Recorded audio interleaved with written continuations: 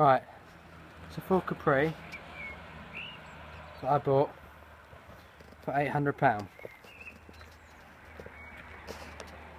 off someone down the road. It's a bit rough, bit of damage on the wheel arch, a lot of rot in the boot, and there's a big dent. I'm not sure if you can see it in the roof, and panels are rot.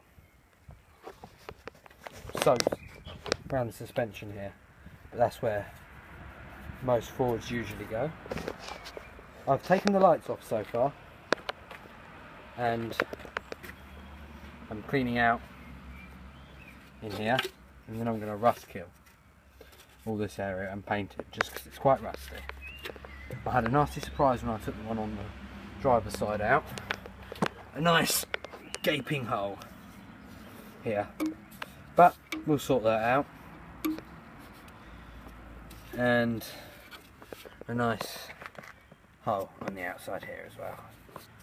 But nothing that a little bit of DIY can't fix. There she is, front.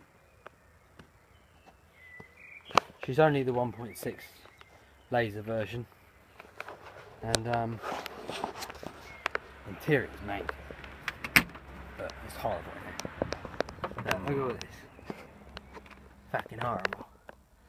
But that will be changed.